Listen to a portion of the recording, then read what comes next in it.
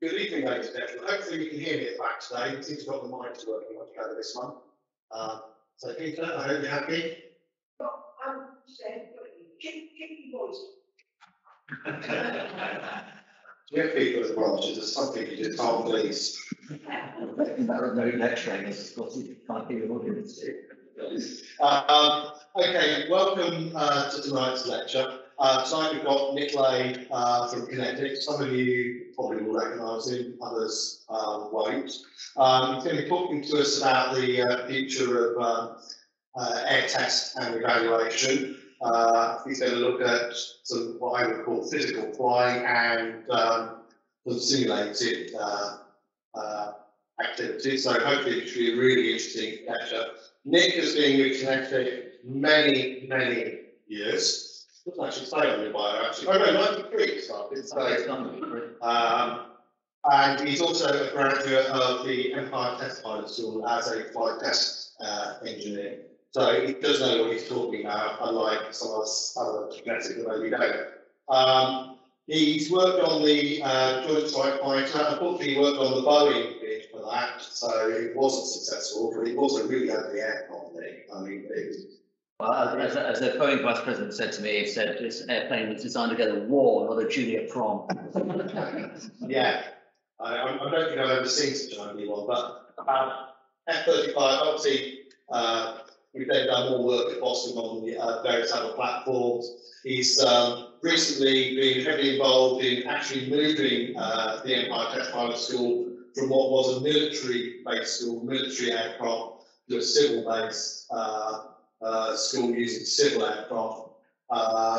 Those of you know a bit about the ETS, most of the aircraft were on their last legs, been there for many years, whereas now we've probably got the most modern fleet of any test pilot school in the world.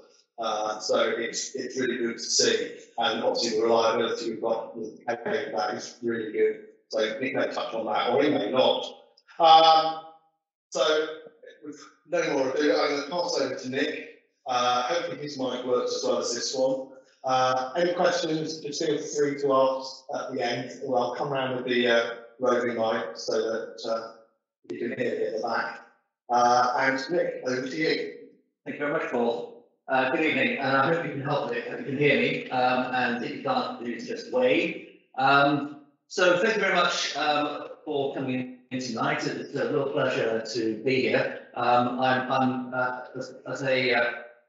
As a sideline, I'm the president of the Boston branch, so it's a real pleasure to come and visit a fellow branch and just to share a few thoughts.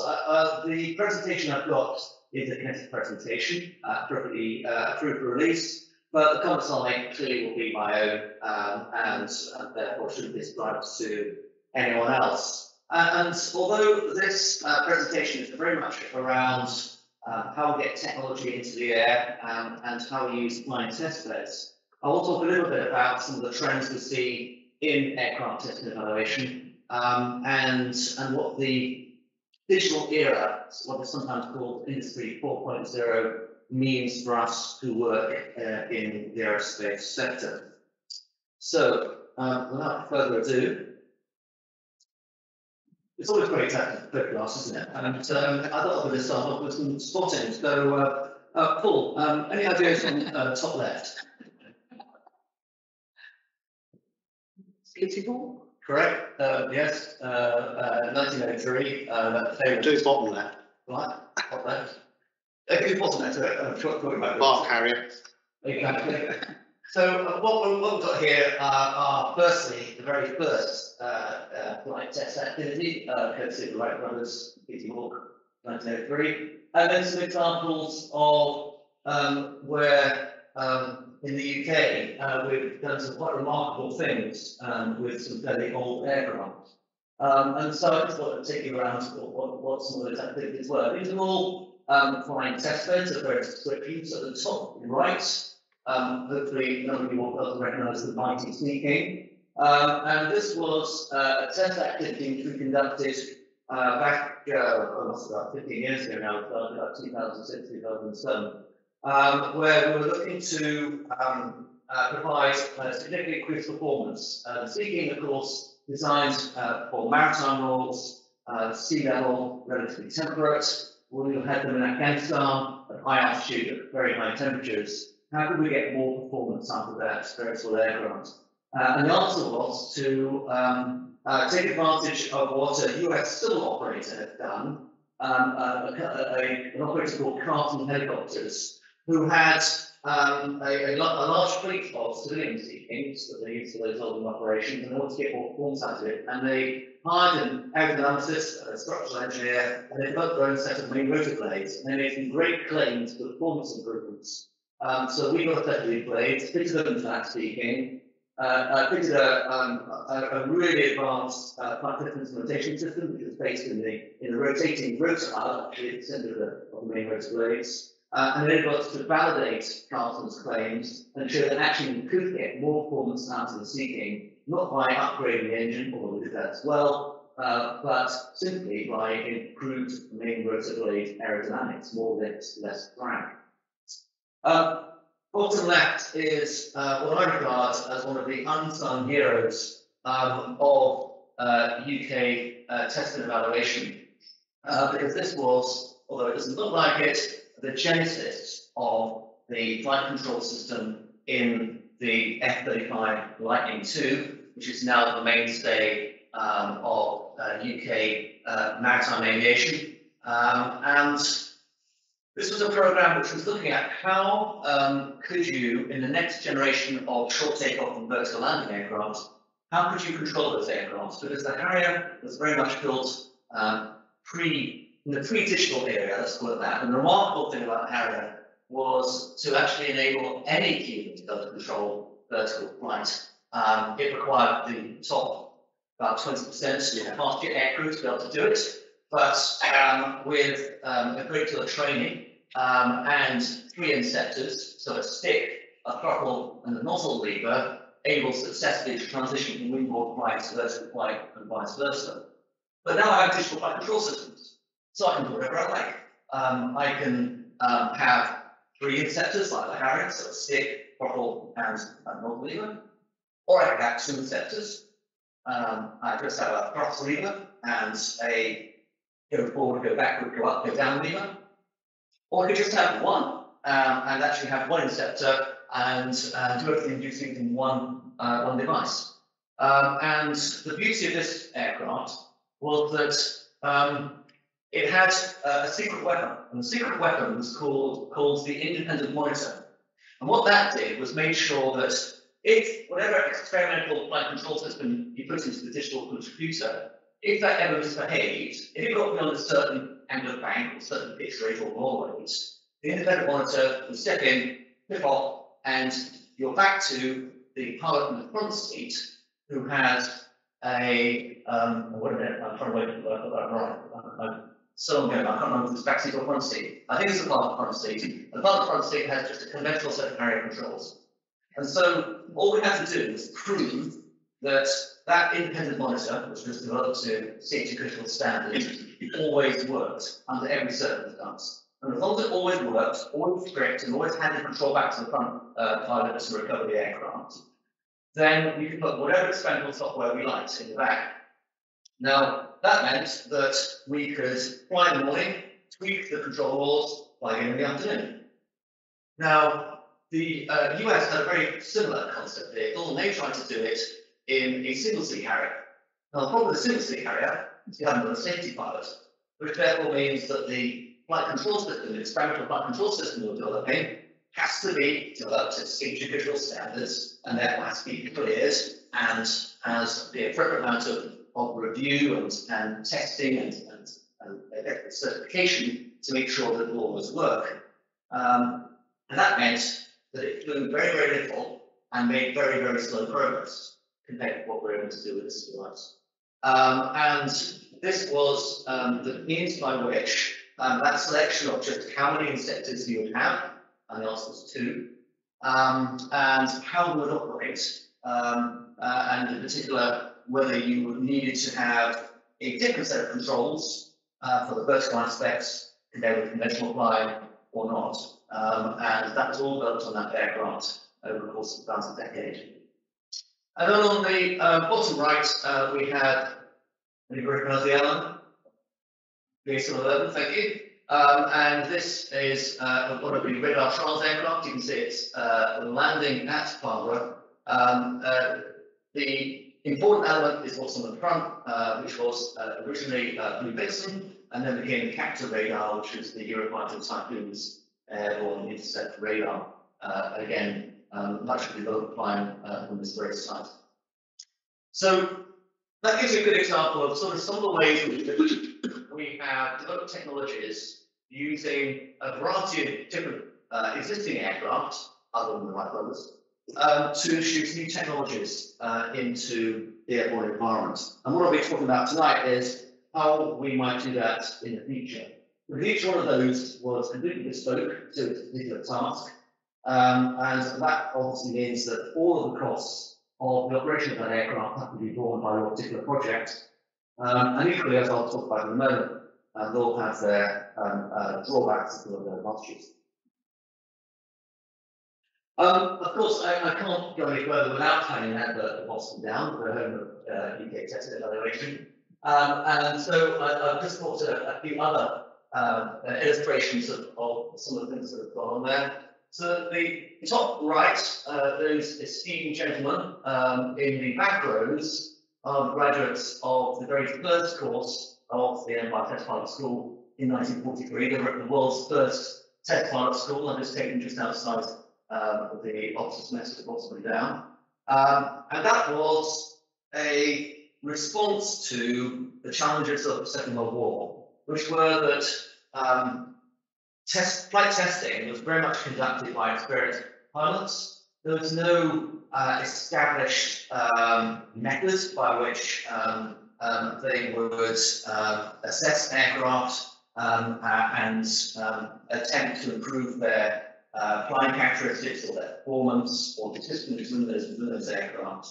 And it was recognised that there needed to be, firstly, a rigorous and scientific method to use for the evaluation of aircraft in order to be able to get the very best performance out of them.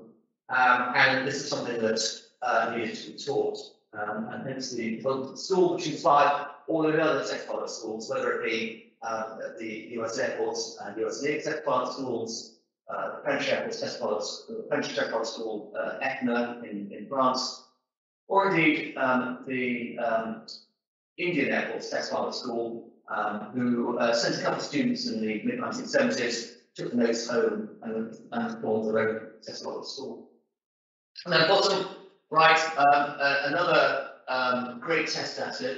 This is Snoopy. This is the meteorological research flight, as you see here at Boston Down, probably a good 15 to 20 years ago now. And that aircraft actually, although, as you see, its configuration there was used for many years in support of meteorological research, actually ended up being the test bed at Marshall's for the 10,000 horsepower, sharp horsepower, I should say, turboprop that powers the 800M.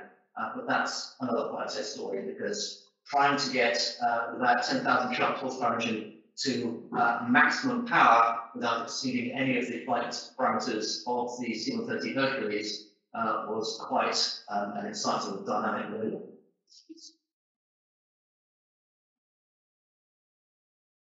So, a little bit about actually how we get technology airborne, because it's not just about that first prototype. Before you see that shiny jet fighter prototype, there'll have been an enormous amount of testing done in advance. And you see here some of the flight test beds. I've described the Bart carrier role in the development of the F-35.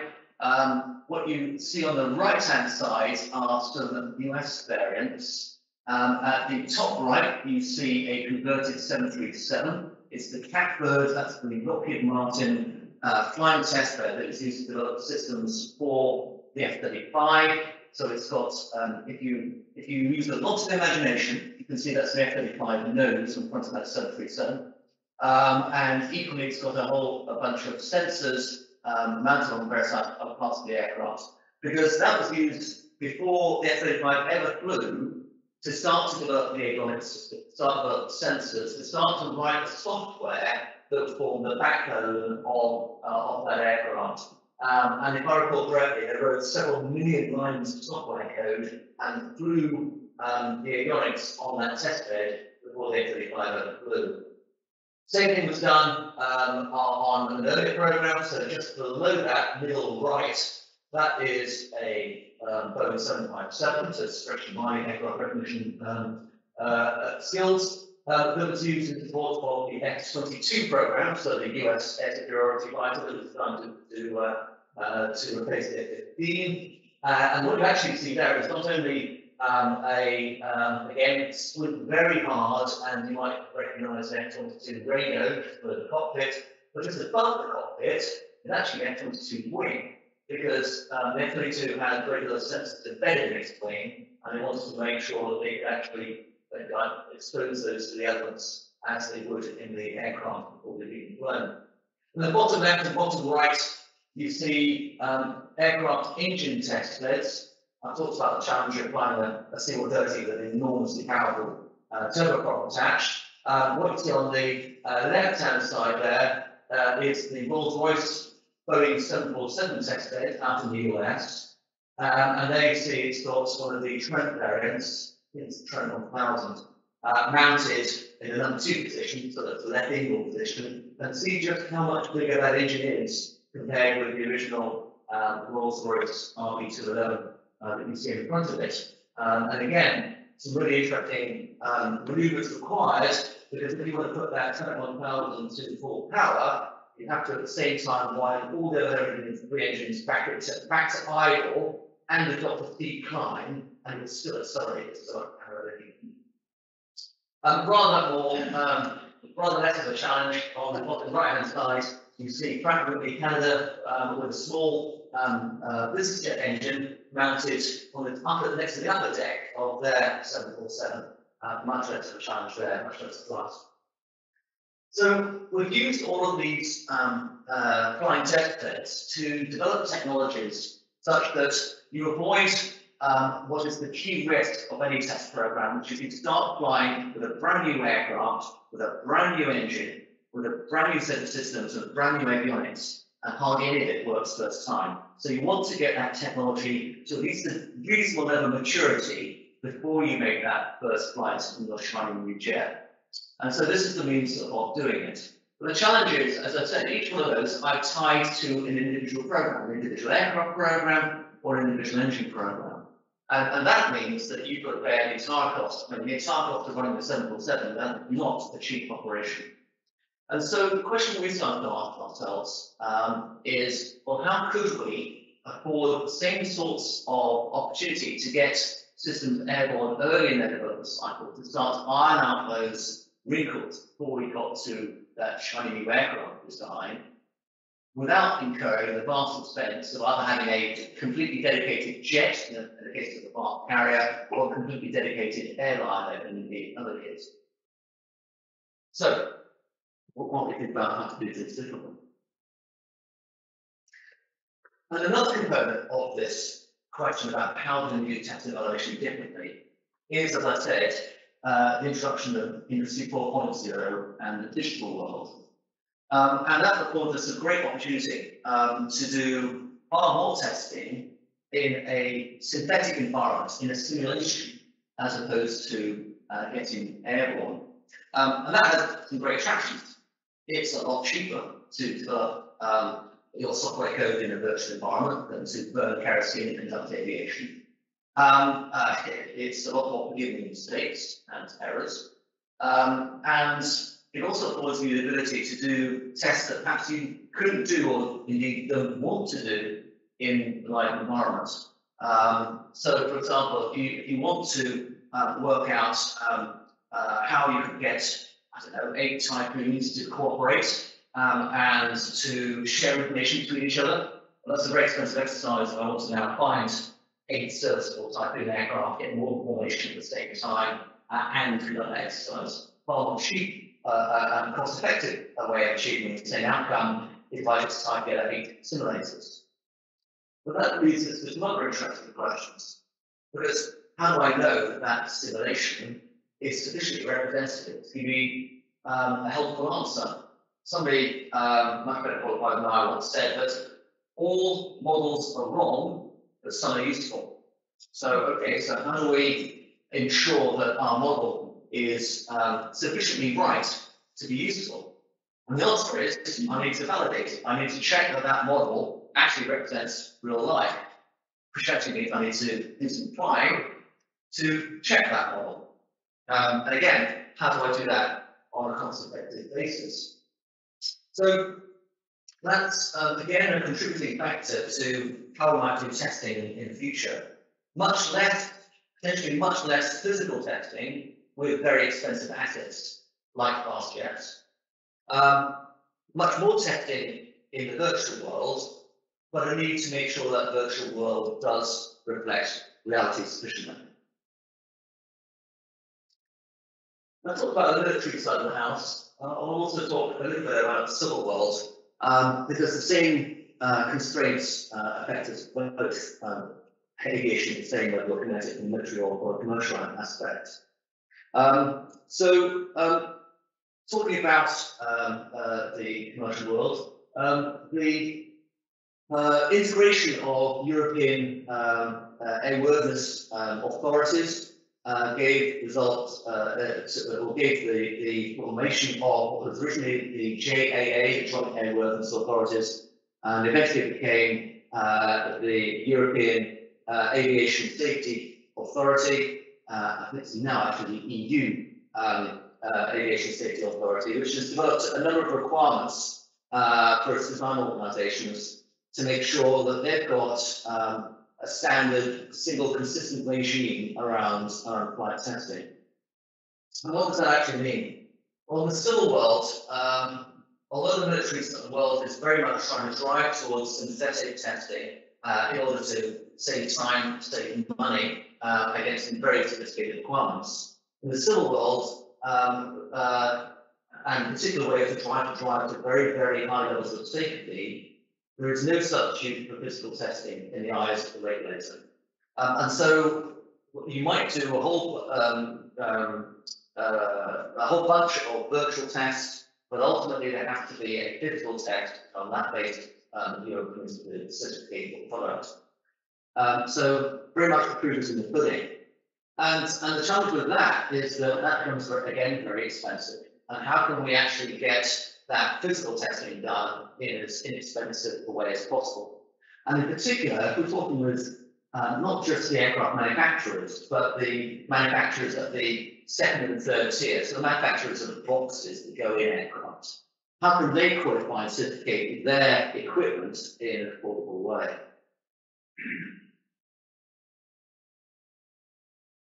I'll take a slight detour now and talk about some of the really exciting areas where test and evaluation is developing.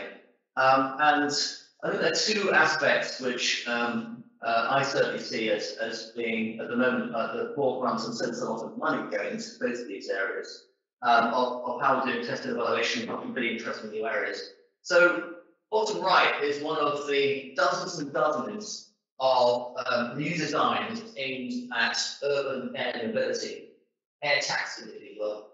And the idea being that clearly the way in which we're going to solve city congestion is by enabling you to have your airborne taxi electrically powered, so therefore very little rate of emissions, although don't let that fool you, potentially pretty noisy, that will transport you from any part of the city to your destination, so long as there's a heliport there, and it's no more than about 15 minutes flying time away. After all, this is current battery technology we're talking about. But there's a huge amount of innovation going on, lots of small companies, and I don't think, I'm sure you've seen a whole bunch of quadcopters like this one, multicopters with far more motors than that, and various levels of converting planes that will transition into conventional flight and back again, as well as a whole bunch of interestingly configured helicopters. And when you look at them and you go, what happens if you hit a bird, or what happens if one of your motors fails, you realise there's a long way to go for these things all to become certifiable and technically take off operation in the middle of crowded and congested cities. But a lot of work going on, and that means a lot of testing going on, and again, that needs to get some pretty immature technologies, like some of the electric motor technologies, like some of the battery management technologies. How can we mature those systems before we put into one of those and deviation of it? The second trend that is attracting a lot of work at the moment, and what you see here is representative of an exercise on Salisbury Plain that I think some members of the audience are involved with. I bet is an example of what we call, how to actually call it, crewed uncrewed teaming. We call it manned unmanned teaming, but these days we want to make sure we're completely inclusive. That's called crewed uncrewed teaming. So how do I get a crew in that helicopter to collaborate with that and control that uncrewed air system to act as an extension of their eyes and ears, typically to provide them with an idea of what's happening over the hill, that age-old military problem, what's happening over the hill. So that is an area where QinetiQ has got some really exciting new technologies that enable us to communicate between that manned helicopter and that uncrewed air vehicle, and to be able to control it and to be able to see through its sensors and thereby to give that helicopter crew better situational awareness.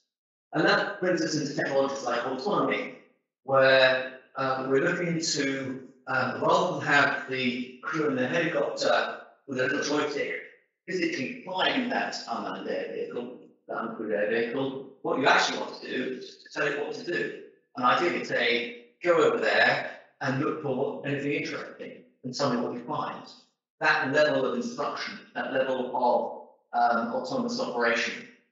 And again, this is something that we are getting to the early, as you see, as illustrated by that experiment in Salisbury Plain, to try to understand, when you do this in the real world, all of the challenges, all of the noise, all of the approximations of real life that goes into the installation.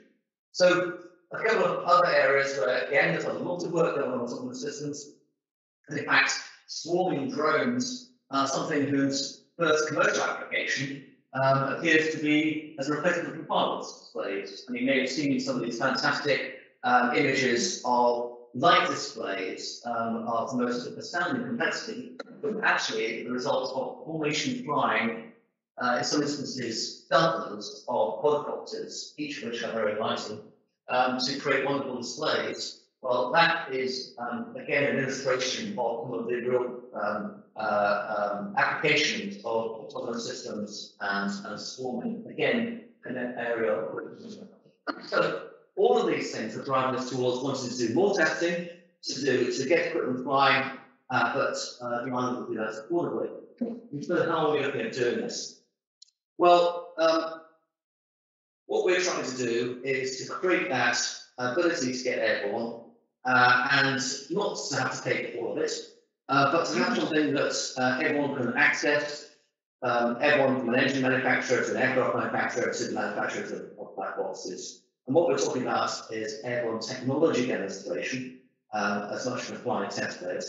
And what we have therefore started to create is that laboratory that is almost like actually I wouldn't be a phone about it, it's all about university style, because the idea has been that it isn't just one project or one company that can have access to it, it's a number of organizations that have access to it. And we've started off by taking one of our Agile RJ, again, some people might recognize this representation, and creating in the back of that aircraft modularized racks to hold avionic equipment, consoles to control avionics and interact with those systems, sensors such as radar, and a whole bunch of wiring to enable you to mount sensors and to be able to provide that lab into which you can bring your experiment and fly it in air conditioned comfort, and therefore to be able to do so without having to go through the whole certification exercise such that you can mature your systems early on in their development. As I said earlier, surely we can do much of this in simulation. And I think that, yes, we are going to see that. In some of the advanced UK military programs, there's a real push to reduce the amount of live testing, maybe as much as by 90% is an aspiration. And so maybe we will end up with only 10% the amount of live testing that we have today. But actually, that 10% is likely to be 1% iterated 9 or 10 times. Because what we inevitably find is that when you integrate complex systems, you know get it right first time. And we need to be, as engineers, we need to be humble and recognize that. Too many times I've seen programs whereby the underpinning assumption is everything will work the first time, or if not, at least very, very shortly after we've assembled that particular system. And trust me, it hardly ever happens like that. And therefore, we need to be able to plan for that and to make sure that programs don't fail as a result of needing to iterate.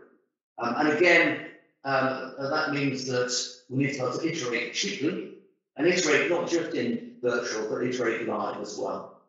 And so it's that undoubtedly that future of a vastly increased amount of digital development and simulation and putting up to a pretty mature standard in that simulation environment, but then getting airborne in an affordable way and doing repeated airborne testing to get to that mature system and then you put it in your shiny fast jet. But more than that, actually, you can take your live testing and you can integrate it with the virtual. And so what we're talking about here is probably take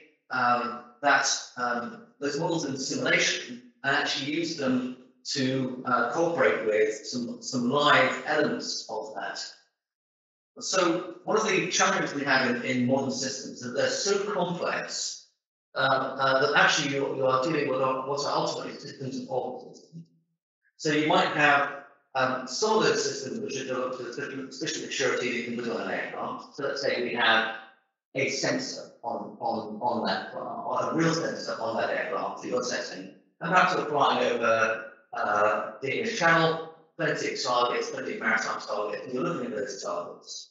But what I've developed in the laboratory is perhaps some artificial intelligence technology that I want to be able to use that sensor information from a real environment and use that to develop my artificial intelligence and my machine learning plans. And so therefore, what we're trying to do in terms of developing this is to have that mix of the live and the virtual, have an element of your system of systems, or an element of your system that's live and generating real world data with all the noise included within it, and using that to accelerate the development of what perhaps might have in a virtual environment.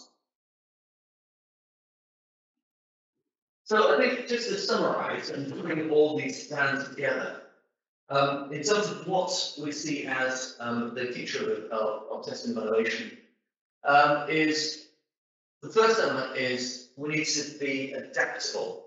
That means we can't have that situation with the US version of the BARC carrier whereby you need to recertificate it every time you change the software. It needs to be amenable to that process of fly in the morning, do the software every lunch break, fly in the afternoon, and get those improvements. We also want to make sure that it isn't just about the Boeings, the Lockheed Martins, the BAE of the world that have exclusive access to getting equipment in the air because only they have got the balance sheet strength and the money to do so. We want to work with this to startups such that they can get their technology to everyone early. And finally, we also need to make sure that we can deliver that lab that people require. And that lab and the complexity of that lab is getting ever more challenging. People want more power to be able to power more powerful sensors. They actually want more space, but more VIP on board to see what a fantastic job they're doing, that it's getting attract more investment, etc. So we need to have a capability that's got space, it's got power, that's cheap enough to be available to a much wider audience than today, and it's completely configurable. And that's what we're aiming to achieve. And if I go back to where I started from, what you see here is the first flight of QinetiQ's airborne technology demonstrator. And as you can see, we're working in close collaboration with BA Systems, hence their name above and next to the front door. As we started to develop this capability and develop this laboratory for testing the technologies of the future. So I hope that's been an interesting encounter, not just through where QinetiQ is going in terms of moving from that fleet of PA-11s we used to have into what is the future of technology demonstration and prime test beds, but also a few byways into some of the challenges around digital testing and some of the new technologies that we're also looking at. And I'm delighted to answer any questions that you have. Thank you very much. What's your hand up?